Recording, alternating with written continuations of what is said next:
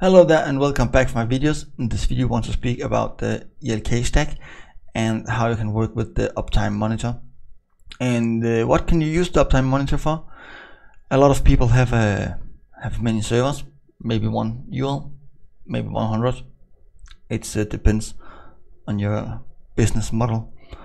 But a lot of people using a pingdom service to track the uptime. But if you're running the ELK stack, you already have this options and it's completely free. And of course you can use the API after if you want to sending the SMS out on an email if something is going wrong. But to tracking the uptime of a UL, you can do it with the uptime monitor in ELK stack. So that's what I will show you today. And before I do this, I will ask you to subscribe to this channel and hit the like button. And if you have any questions, please make the comments below, and I really hope you want to share this video with your friends. So that's it, and let's begin. The first we want to do is install the uptime monitor. I will do it on my Nginx server here. And you need to pick a server. You can install a completely new VM and then just install this uptime tracker. So it's up to you. It's no rules to how to do this. And then we need to install it. When we have it installed, we can go in for going inside to change the data, the YAML file here. And the first we want to do it's the output elastic, and we have it here, the host name. You need to point the host name to your ELK stack so you know where you need to sending the data out. We need to change the username and the password. My name is elastic and the change me. And then we need to go for to set up Kibana. And we need to point the right host name for that too. And then the 20. And the last thing we need, it's the heartbeat monitor. Heartbeat configuration. No, we need the heartbeats here. And what we're going to do is type HTTP and then the ULs, and this is the list of the ULs we want to track. And we don't need the local host. We want to say, we need to say google.com,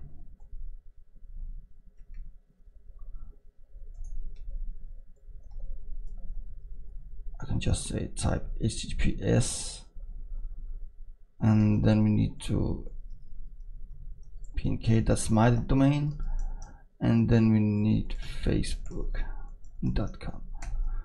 And then we can go down here to say every 10 seconds we can make a faster ping and a slower ping. It depends, up to you. We can test connection and data exchange timeout. We can add the timeout, let's say 16 seconds, and that's fine. Then we can save it and close, and we need to set up the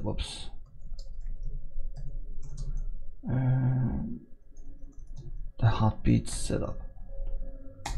It will take a little while. It depends on your systems, and when it's finished we will starting up the service, and it's already finished. So this is what we're gonna do, start up again.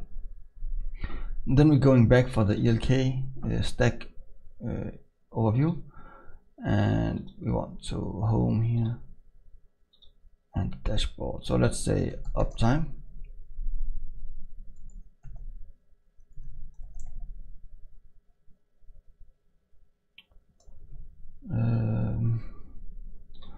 I think, yeah, it's here in uptime.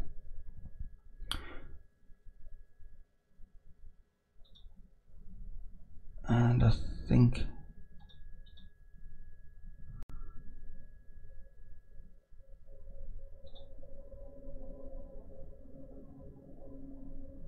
think maybe this will take a little while before it's working.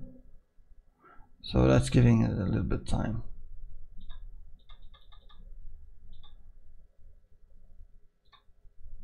And let's see about the services running as it should be. Or the emergency status, and it's failed to start up. Okay, so the monitor is not correct. Okay, so we need a little bit, I think maybe it's the configuration here.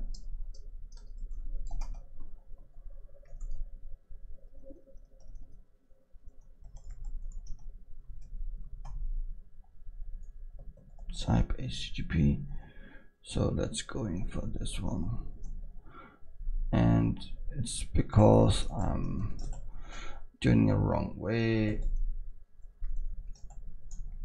This one is the type of to Kibana, so of course we are using the HTTP, so that's why it's not working when you use HTTPS, and the URLs need the HTTP or HTTPS to working.